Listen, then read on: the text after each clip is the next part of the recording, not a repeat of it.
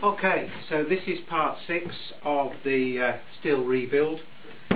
We're going to be dealing with the oil pump, the suction feed and the supply side, and we'll see how we get on. I'm just going to zoom in now and then we'll get on with it. Right, let's see if we can get this sorted. Right, this is the pickup pipe and that's the filter. It's quite a coarse filter, but it's been in the tank a long time, so I did actually blow it out backwards with the compressor and through there. And surprising little bits of muck came out, so that's that done, and we know that the pipe's free.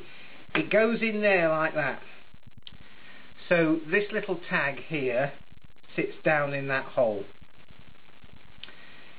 If these rubbers get really hard and brittle, just change them. It's just not worth the grief continuing with them. So we just got to pop that. I'm using a broad screwdriver here so we don't stab into there. So as you see, that pops in there reasonably easily. And the oil pump goes like that. So that's the adjustment, which is accessed from underneath there. So that's the input, which fits in that rubber. That's the output, and that goes into a pipe that ends up here. So that's the oil pump. I've bought a new feed pipe just because when you start taking these saws apart, they've been together for a long time, these feed pipes get very brittle, and trying to get them off this barb here is next to impossible without damaging them. So this was like that, so I bought a new one. Just bring to your attention the way that the worm drive goes together. Now then, there's a washer that most people are not aware of, and it fits in this recess like that. Okay, and that washer, when it's in situ, pushes against that shoulder, so the worm doesn't rub against the seals of the bearing. So it's very easy not to fit that because you're not aware of it. The other thing is there's a steel bush. Now, once you put the washer on, this steel bush goes on there like that, and then the worm sits on top of it. Okay, so it's not rubbing on the seals of the bearing, and the steel bush is slightly proud of the worm drive, so that when the centrifugal clutch gets threaded on there, this thrust face of the centrifugal clutch, and then bearing in mind that because this is a left-hand thread, that as you use the saw this is continually tightening up, so that thrust face actually pushes on the steel bush, not on the worm drive. So it does mean that when you release, when you have the saw ticking over, the oil pump will stop rather than being continually driven. Very important, that one, as with the early saws they continually pumped whether they were cutting or ticking over. So if you left them ticking over on the floor for a minute or so, you had a bit of a pool of oil underneath them. So there's just one or two bits there that we picked up on that are not immediately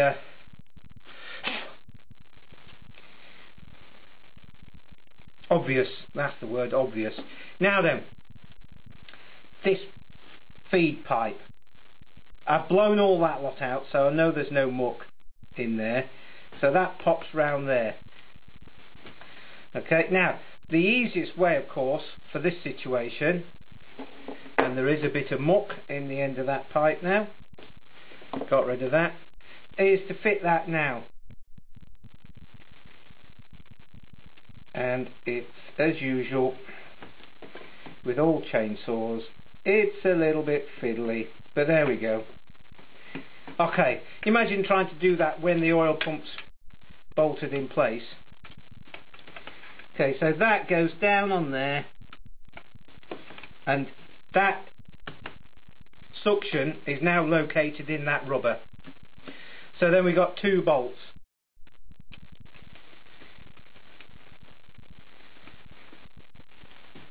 I'm just looking for the torque key.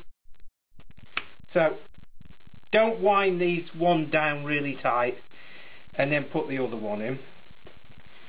It's like with most things, engineering and engines and stuff.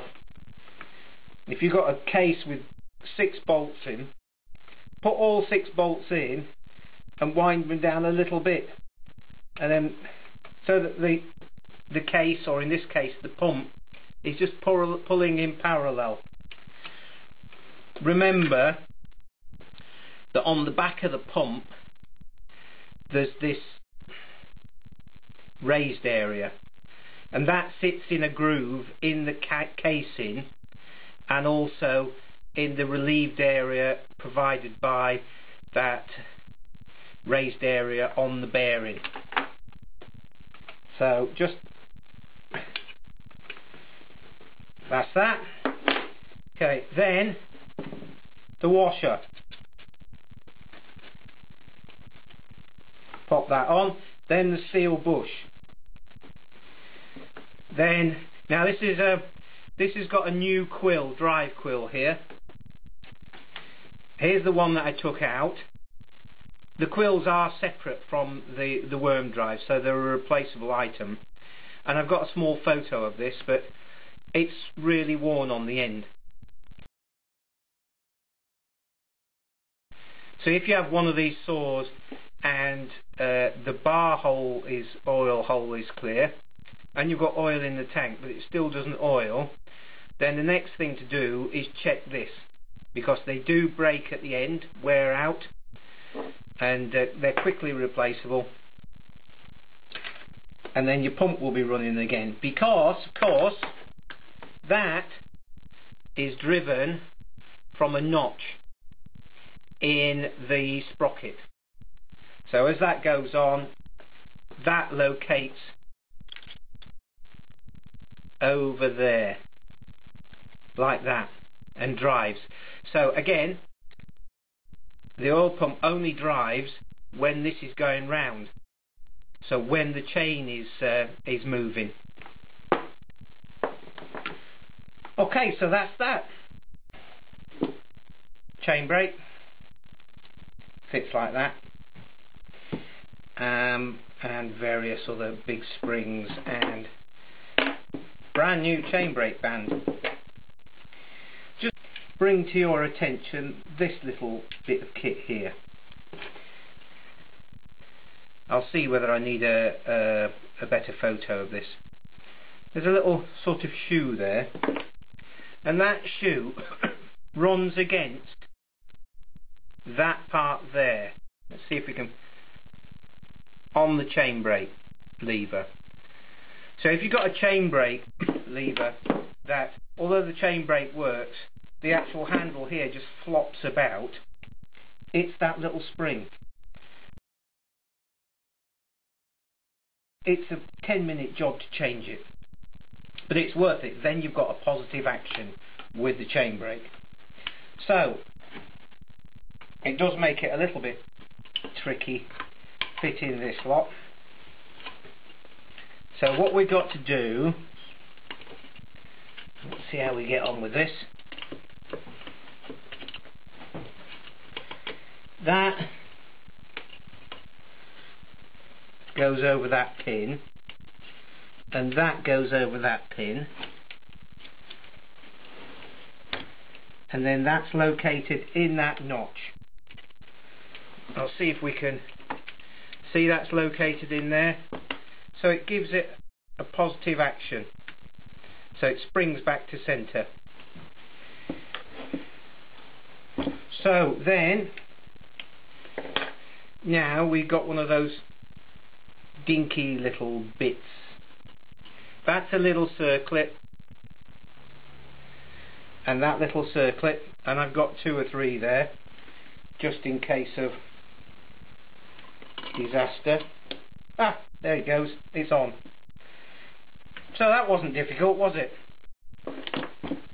Does help not having the top handle in place. Here's the chain brake band. That hole there locates in there when we can get it sorted.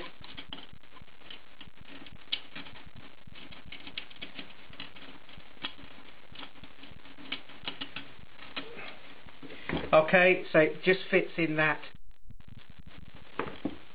yoke there, and then this part, and I've cleaned all this lot out, just sits in there and it just gets pushed down.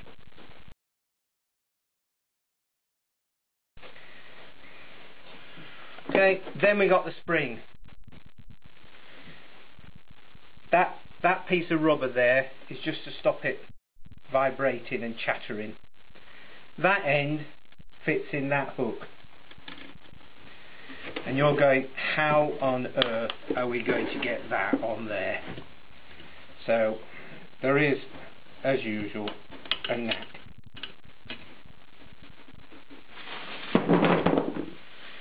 As with most things. Oh, look at that. There, open. There we go. I've made it look a bit easy there, but everything's in place. Right, we should have some little screws somewhere. There we go. There should be another one there. So that's the chain brake in place.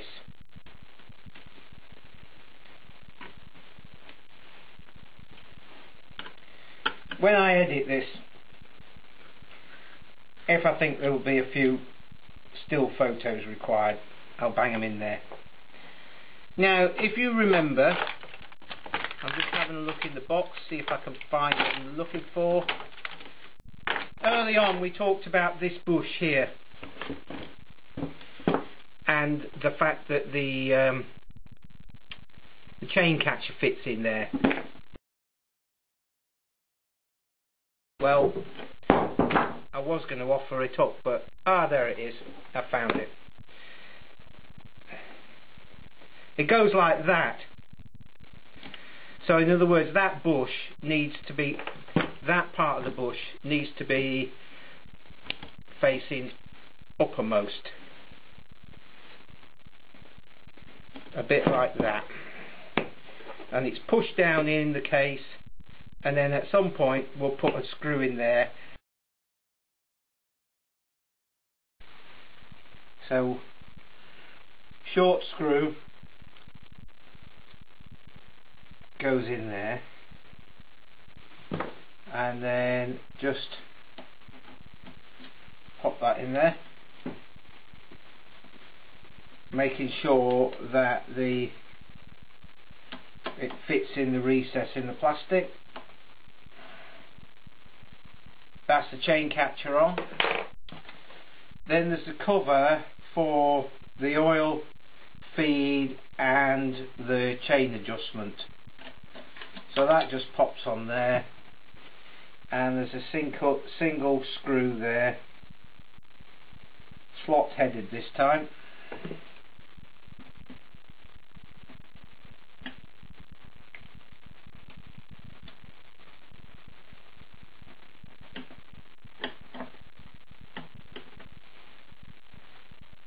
That. Then there's the felling dogs pointing upwards, and that one just a short screw in there,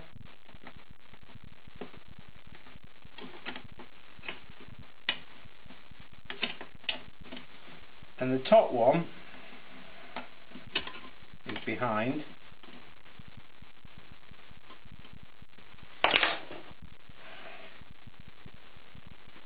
and this one is not threaded, it has a nut behind it, so we'll do that up in a moment. So there we are, it's looking more like it. So this is the end of part 6, and part 7 we'll be looking at the carburettor, see how far we go.